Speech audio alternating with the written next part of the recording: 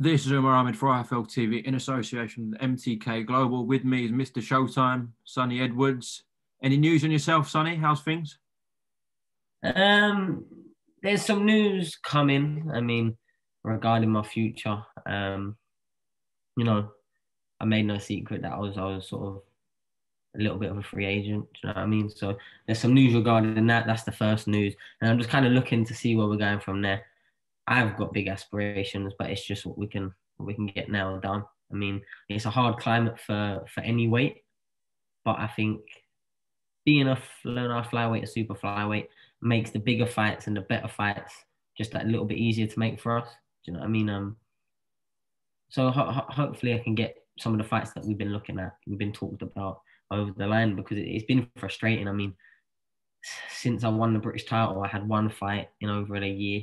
I mean, it's been very just stagnant because of no fault of my own, my promoters or my management team. Just the world's been on lockdown. Do you know what I mean? So at any given opportunity, I'm looking ready to jump up for any of the biggest fight, the best fight I can get. I've made it no secret that I'm ready for any of these big fighters, the names, the champions, any of them. I've made it clear to so not only the public but my management, my promoters. Um, so yeah, hoping that 2021 can be a big one for me because if I'm honest, I was a bit frustrated, a bit disappointed at the end of winning a British title after a good run of form. Then in the next 12 months, sort of boxing at the same level I'd already been winning at, winning comfortably again against a good fighter. No disrespect to Thomas Asomba, but they're not the fights that people are going to be that mega interested in watching. Do you know what I mean? It's the fights where they're interested in the opponent as well, where it's a 50-50. That's where I'm going to really build my name and legacy. Until then, my career just hasn't got that seal of approval. Okay, that he is the real deal. So I think I still need that, even though I think I've always been stepped up and been trying to get the hard fights. They've been elusive sometimes, but I think we're at the stage now. I've been boxing for I think 16 years. I was having this conversation with my brother earlier. 16 long years.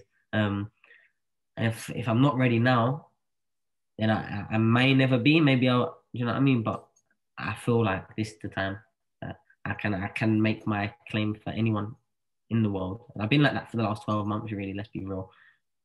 I'm just there. It's frustrating, but I think when everything opens up again, I'll get something nailed on big easy because my positions with the WBO, the IBF, WBC. I don't think it'll be too hard, but as it stands, it's quite hard with certain countries not being able to fly to certain countries, fights going left, right, and centre with COVID tests or just like we had them shows in Dubai got cancelled, we've had shows in England get cancelled all around the world. So there's a lot of obstacles at the moment. So any fights that do make it through the net, we've got to be grateful for. So any fights that I can get, I will be grateful for.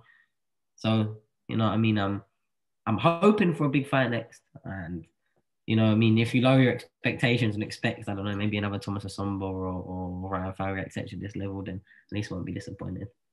Will it be a failure if you don't land a world title fight this year? Of course not. I'm only 25 and just turned. I'm still very young. I mean, by rights against some of the champions that are out there right now, I probably haven't done anything to suggest that I am capable of being in the ring with some of them. Do you know what I mean? Not shown it at any real distinct level. So it's yet to be seen. I just believe in myself a hell of a lot. I think my skills and my skill set will transcend, at all the levels they told me they couldn't already. You know what I mean? I was told it wouldn't work in the championships, when I was first amateur boxing. I was told, oh, your style will work with the club shows, but when they're hot, then you can't just box and move. You know what I mean? And then as a junior, I was told, oh, you can do it as junior, but you won't do it as senior. And I done it as senior. Do you know what I mean? And then as I was leaving, I was told, oh, he's not gonna be able to do it as pro. And then I done it as pro. So and at each level, they always say, oh, he's gonna get found out. He's gonna get found out. And I'm yet to be real. I was having a think the other day. I'm not really ever really got out the ring at any time ever and thought I was that inferior to the person I was in the ring with. I've never thought I was battered there. Any fight I've ever lost, it's a split decision, couple of points, close. You know what I mean? One of them. And I genuinely think I'm a very hard person to win around against. I might not be the biggest punch, the most entertaining, the most exciting fight for the crowds and that. But I think one thing I do bring is a style that is very hard to to win more rounds than you lose against. You know what I mean? And I think that's what I've tried to master as my craft, and I think I'm getting quite close to it. And until I can get onto world level and bounce a few world champions head round, I'm just all smoke and mirrors at this point. And I do know that I'm very outspoken. I bang the drum a lot, but you've got to be at these weights, otherwise no one will take notice. I mean, I could list 5, 10 fighters equally as talented as me, as good as me, should be marketed the same, maybe even better. Like from this country, other countries, I can name loads of fighters, my weight, different weights. Sometimes you just got to do certain things, and when you're not getting the performances, you've got to always stay relevant. You know what I mean? You've always got to. It's important. A lot of people don't understand the game, and they get too concerned with everyone's opinion on them rather than just being themselves. And just a lot of fighters have some of the best personalities that you would know, Umar, because you've met a lot of people off camera, obviously. But then you chuck the camera in front of them and it all kind of gets taken away. Just a click of a button, and as soon as that camera's over, they'll be like, "Oh, fucking, I hate interviews," and then they're a normal person again. And I just try and be myself. I just try and believe in myself, be outspoken, and like I said, this is the level I want to be at, and that's why I talk and speak about myself the way I do. Like, a lot of people call me arrogant, deluded, whatever. But I put 16 years into this, as like I said, and I repeat that. But no one can take away those. No one can give me back those years. If I stop boxing tomorrow, no one can slap me back 16 years of hard work. You know what I mean? So I got to be proud of all my little victories, and I will be every time, and no one's going to stop me from that. Sonny, following on from a documentary last week, I want to speak to you about your advisor, Daniel Kinahan, who also released a statement on TalkSport recently. Just talk to me about your relationship with Daniel. I mean, me and Daniel, we go way back. I mean, before I'd even thought about being a professional boxer, before I'd even done anything. I mean, we'd been invited over, we'd been looked after, and had training camps over there, you know, from early on. I remember Charlie had his training camp before he fought Louis Norman over there. And it was just that Charlie wanted to go, you know, he's got his first title fight. Charlie thought, oh, where can we go in the world that's, you know, it's hot, got the gym set up. I want to do a 3-week training camp. So he thought about this place because he'd been on holiday to Marbella and just walked in, did a bag session, do you know what I mean? And then they ever said, if you ever want to come over, he asked to just use the gym. And then, you know what I mean? They welcomed us with open arms, picked us up from the airport. It was nice. And then ever since then, he's been like a friend, an advisor to me, in the sense of, if I'm at twos with myself, if I'm not sure if a decision I'm making is right for me, or if I'm asking for too much in contracts, or if I'm saying a bit too much on the internet, he's someone I can have that phone call with and have that conversation with. And that's about it, to be honest. I mean, back at the very beginning, I trained at the time, the MGM gym, now the MTK gym, what it was, shall I say. I trained there when I was still an amateur. I was on Team GB, and they just was happy to have a GB team over there, do you know what I mean? And let me use the gym, and I did pads with some of the trainers and whatnot. And then when I did turn pro, I moved over there. But all Daniel ever really did for me, in the sense of my boxing career, is just said, oh, well, they're doing good things. Because I've got a manager. Like, this is what people don't understand. I've got a manager. You know who my manager is. I've got a manager that deals with my everyday.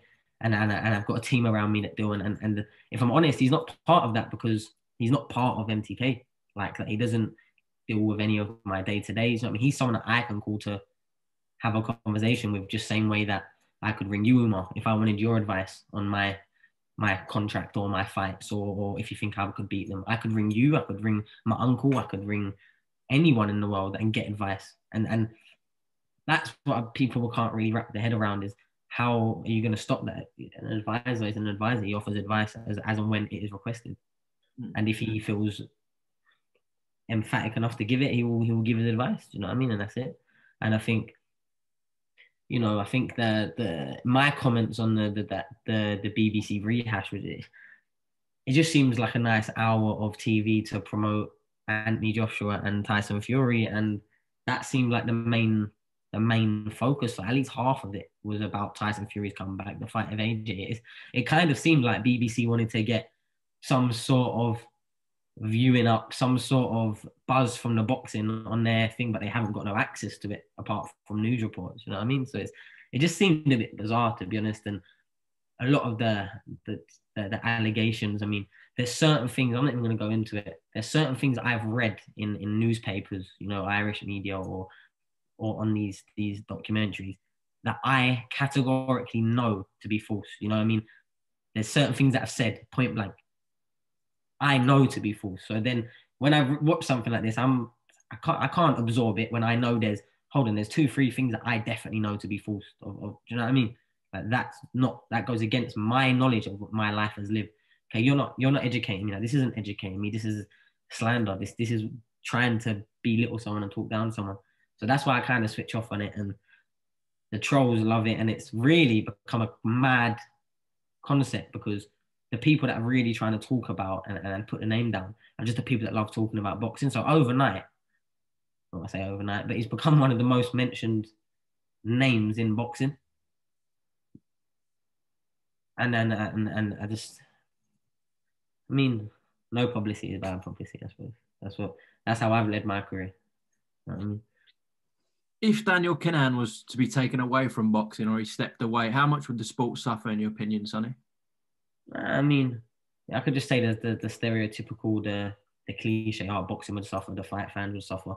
But I know one thing for fact is the people that would suffer is the boxers. That's pretty much all I will say and can say on that matter. But trust me, I have seen and have people close to me, people I've trained with, people I've been on GB with, people I've known for years who have dealt with many other people in boxing, people that was in that documentary. You know what I mean? You know, and I have been told firsthand the things by some people what have been done, and then obviously once court cases are involved and non-disclosures, etc., what I can say becomes very limited. But some really scummy things that I would never let happen to fighters, and I'm talking just weighing in, and then now certain things have to change. I mean, I'll let the imagination go for that. What would a promoter try and change with a boxer? But you know,